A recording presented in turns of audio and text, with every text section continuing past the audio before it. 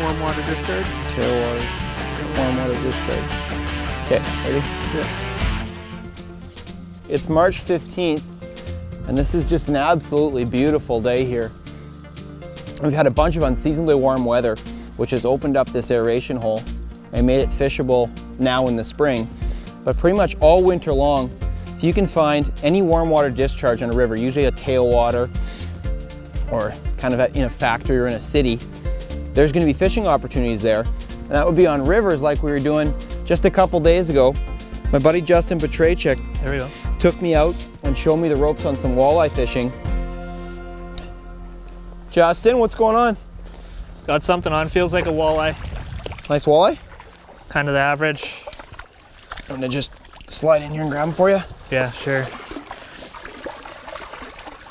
Oh yeah. Head shaking all over the place. So this is about the average, about like 19 inch, 20 inch? Yep. He's got just a small white woolly bugger here, which is great table fare for a walleye this size. Just gonna tuck him right back in. We're not eating anything today. We're just looking for more like that or maybe a little bit bigger and cool. Right on. Yeah. Thank you. You're welcome. Were you able to capture the lack of girth on that fish, Jay? Love that gritty feeling of the fly line going through the guides. This is kind of nightmare to fish. Mud and sand all over the fly line. Oh yeah. Oh, big fish, big fish, big fish. Wow, is that ever cool.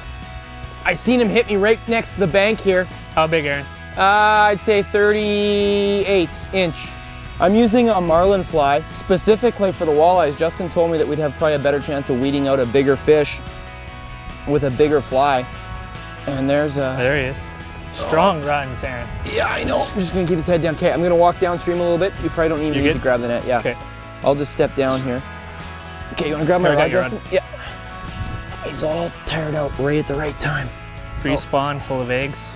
Yeah, big fat belly on her there. You can see this monstrous fly here. This is a saltwater fly that we use for pike quite often. In result, while fishing for walleyes with it, we got bycatch of pike. That's a nice big pike. Okay, Jay, can I just put her back in? Oh, great fish, okay. I'm not saying 20 pounds, but that's gotta be 15 pounds. Like that's a... For sure, wow. A big, heavy, angry fish. Good job. Hit me here. Woo, okay. Back to the walleyes. Here's your rod. Oh, you need a hand? Yep. Thank you, sir. All right. There's something. Beauty. Decent sized? Not too bad. Right on. Yeah, you put a smaller fly on. We started aggressive with monster flies trying to get a big bite, and Justin dropped down in size just to make sure there's some fish around. Yeah. Okay, I'm gonna keep trucking with the bigger fly and you can... I'll keep on with this little woolly bugger. I think we almost have to do this, big and little. Yeah. Like for a little while, because it just doesn't seem like the fish are here.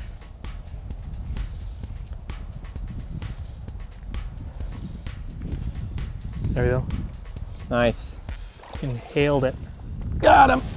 Me too, baby. This could be a good one, Jake. It's a big carp. I've never seen a carp that wide. Like there's something wrong with that fish, right? They don't come that wide. I'm definitely gonna lose them. Okay, get the net, get the net, get the net. I've never seen a carp that wide. Quick, quick, quick, quick, quick. He's definitely gonna get off. Justin, that is not normal. Look at that thing. It's full of eggs. Holy smokes, is he ever wide? This isn't a normal deal here. Like he's got like a blockage or something. Like that's a real big fish right there. An absolute monster. Because he's not long. Like this isn't a long fish, no. Snagged by Aaron Weave, got it by Justin Petracek.